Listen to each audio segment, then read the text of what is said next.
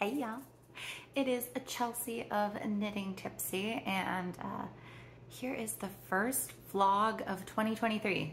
That is insane to me that we're in 2023. Many of us are still processing 2020, so cheers to us. I have been trying to think of some different things that I want to do here in my little YouTube space on the internet.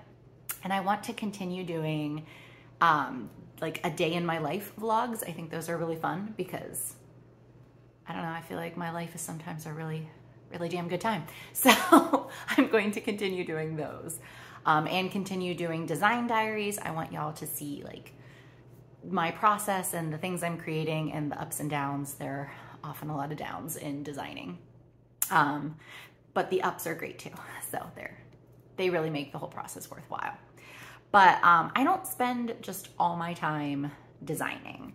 I do a lot of testing, and I also do a lot of selfish making. I know a lot of people don't like that term, but I think it's a fun term to reclaim. There's nothing wrong with being selfish sometimes. Putting yourself first. You can't pour from an empty vessel. Doing things just for you and making time for ourselves, I think, is really important. So I say selfish makes are a great thing. I like the term, and I try to always have at least one selfish make going on. And I thought, why don't I review those patterns? I think there are so many amazing patterns out there, and I get caught up in the cycle of seeing new things and adding them to my queue. And then my queue just gets bigger and bigger, but I'm constantly, designing for myself or testing patterns. So I really want to make an effort this year in 2023 to work through my existing queue while also making and designing new things. So this is going to be my pattern review, but I feel like it's more just, I'm really fucking excited. I want to show off my finished object. So maybe it's just like a show and tell with Knitting Tipsy. I could get on board with that. So a show and tell of my newest faux. And that would be what I have on. It's a little hard to see. I'm gonna, you know what? I'm gonna pop in a picture here of the Cinnabar. But yes, it is the Cinnabar sweater by Maven Crafted. Let me, so you can like see that I have it on. This is me. I also promise to find ways to get better at the actual filming of these vlogs eventually, so that hopefully when you're watching later videos, you're like, oh my gosh, you got so much better. Let's hope. Because right now, I feel like I suck. But I'm not letting it stop me. We're gonna film on anyways. Back to the Cinnabar. Okay, so the Cinnabar sweater by Maven Crafted, Rachel of Maven Crafted. Rachel, if you ever watch this, I adore this pattern. It had been in my queue for such a long time, as I said, but around October, I just decided, you know what, I'm gonna make myself a sweater. Florida girl does not make herself a ton of sweaters, but we do get some chilly weather, so a light, chilly weather, that was. So a lightweight sweater.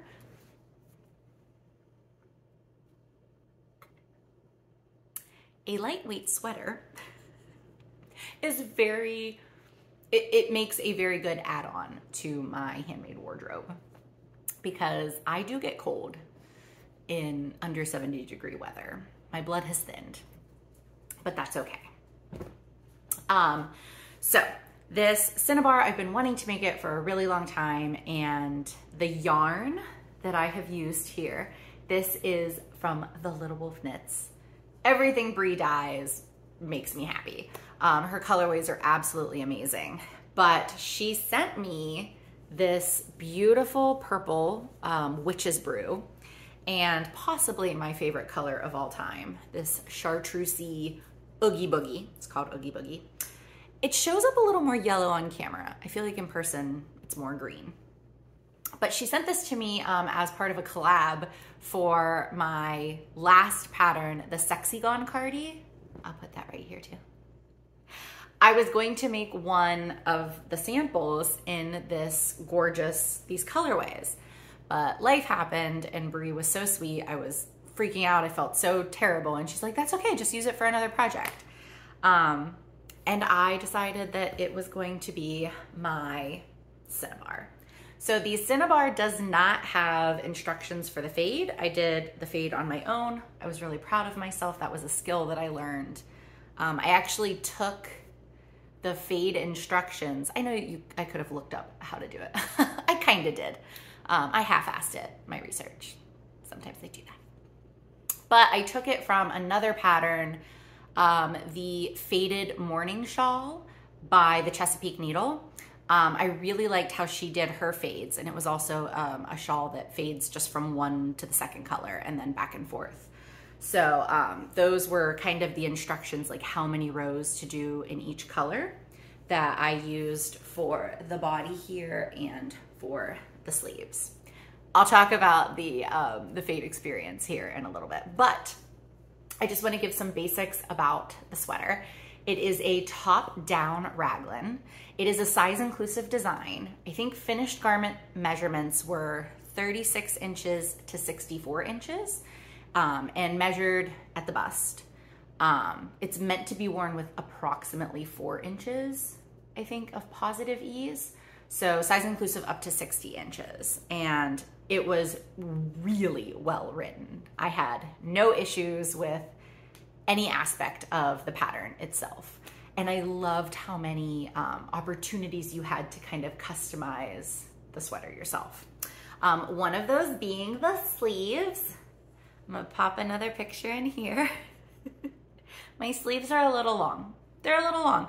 I may still frog them, but honestly, I feel like it gives it like kind of a fun witchy look. I haven't eaten though with this sweater, and I feel like if my sleeves are constantly falling into my food or my cocktail, I feel like that'll be a problem. So I might wear it once or twice and then frog the sleeves if need be, but I really do like that long kind of length. Feels very witchy. So that is an option. You can do these beautiful bell sleeves, or you can do a fitted sleeve. The other option is you can create a cropped sweater or a full length sweater, and you have the option to do some body shaping. I'm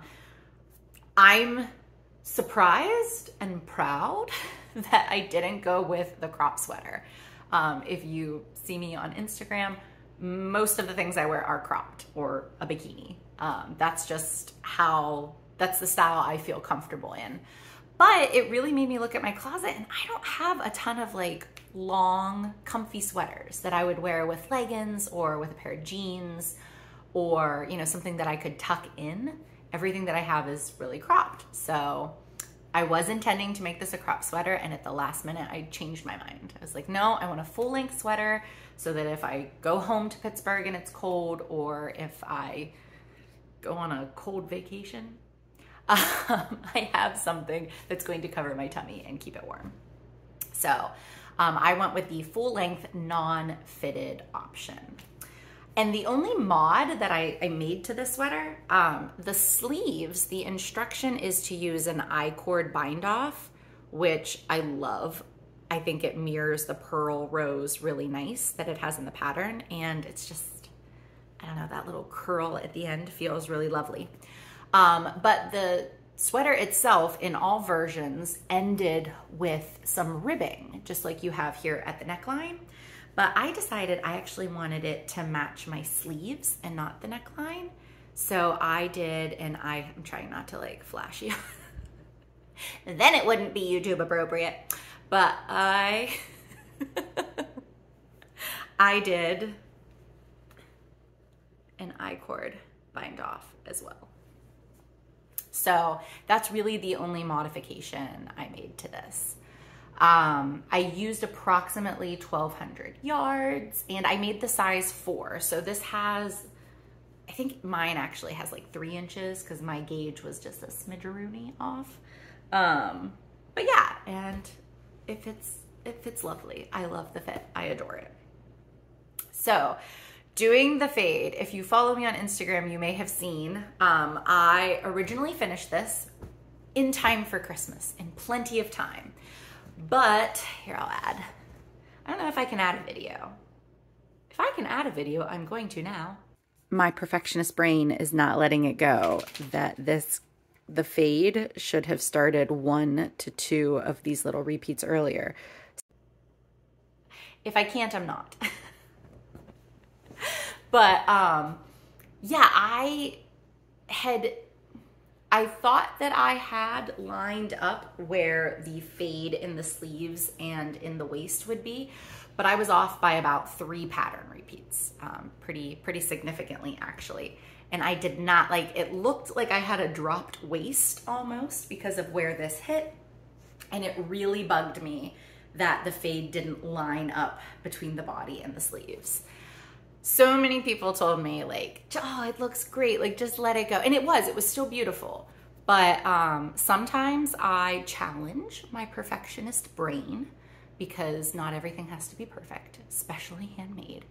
And sometimes I acknowledge when it's right and when it's really gonna bother me. And I did. I ripped out the whole thing back until I got to where I wanted the fade to hit. And I'm so glad that I did. Like, isn't it beautiful? It's beautiful. I'm so much happier with it now. So if you ever have that decision to make, like, oh, do I frog all of that work? If you know you'll be happier, I'm always okay with frogging. As my friend Bree, the Little Wolf Knits, tells me, it just means more knitting time. And I adored working on this. There was actually a point that I was like, I put it away because I was afraid, you know, I didn't want this to end. I was really fine. This was the project I kept grabbing when shit was hitting the fan or whenever I was up, like a design didn't work. This just brought me so much joy and I was getting close to finishing. And I'm like, I don't want it to end. And Bree made a really good point. She said, why don't you finish it and then find another design that brings you that much joy? Like, you don't have to put something away just because you're scared to finish it. We can continue having happy, joyful, selfish makes in our lives. It's not like a one and done and now I have to go back to, and not that designing, oh boy, that sounded bad, didn't it? It's not that designing doesn't bring me joy, but it does present its challenges, and this is just pure happiness. So I think it's really important, I know I said this before, but to have a joyful, selfish project. And it doesn't even have to be knitting and crochet. Sometimes that for me is a book I'm really enjoying. Something like that guilty prep pleasure, but I don't feel guilty for it. None of us should feel guilty about it. So I'll keep using selfish, a selfish project, selfish time, me time to have to work on something. So that was this sweater for me, and I'm delighted by it. I love the squishy texture. It's light enough that, again, I can wear it here in Florida. We do get some chilly days in January, although the weather completely went batshit at Christmas, and it was a real feel of like 29 degrees, I think, on Christmas Day at the beach in Sarasota. It was even colder here in Orlando, but we had traveled for Christmas. So on those days, bet your ass, this would be really freaking perfect to have on. But I'd say normally like our chilliest Florida temperatures are like high 30s, low 40s, very briefly, like I'm talking maybe a week of that. And then we do get in the winter time, January, February, a lot of 50s and 60 degree weather as like sometimes the highs, but often the lows. I consider Florida winter to be like high 60s, low 70s. That's the perfect time. Once we get out of that like mid-January to mid-February, the rest of our winter, like before and after, is usually like low 70s, high 60s. And that's perfect. Perfect for winter time, in my opinion. But this sweater is super comfortable, and I feel like I could wear that even in the high 60s. Maybe not baking out in the sun, but it'll be great for cool beach mornings too. I have a lime green thong bikini I can totally see this being paired with. So yeah, it's a really good Florida make. I think it's good for all climates. And if you are still on the fence about making yourself a Cinnabar, go check out the hashtag. I love seeing how people styled their Cinnabar and the different you know, options that they chose, like sleeves or body length or fitted or not fitted. It really does make it look like a completely different sweater, in my opinion, which is so cool. And what brings me a lot of joy is seeing it on so many different bodies and seeing how confident people feel in it, and how like it brings out that like inner sexy goddess badass. So it is a size inclusive pattern. I said this before, but if you want to see it like on your body type, check out the hashtag. Lots of people have made this. It's a really, really popular design, and for good reason. So the Cinnabar, go get it. And get yourself some breeze yarn too.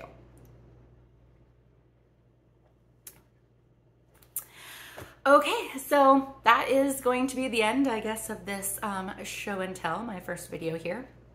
But I do plan on trying to post every Friday here on YouTube. So if you enjoy my crazy, spontaneous chats on different things, please make sure that you subscribe. I will have a daily life vlog coming here soon. It's my birthday next weekend, so I'm going to film all of the shenanigans that go on my birthday. And I do have a new episode of the Design Diaries, both for a spontaneous birthday top I've decided to create, as well as my current design, the Palm Beach pullover. I'm hoping to have more to show y'all whenever that comes out in about 2 weeks. So thanks again so much for watching. Please share this if you liked it, and see y'all next time.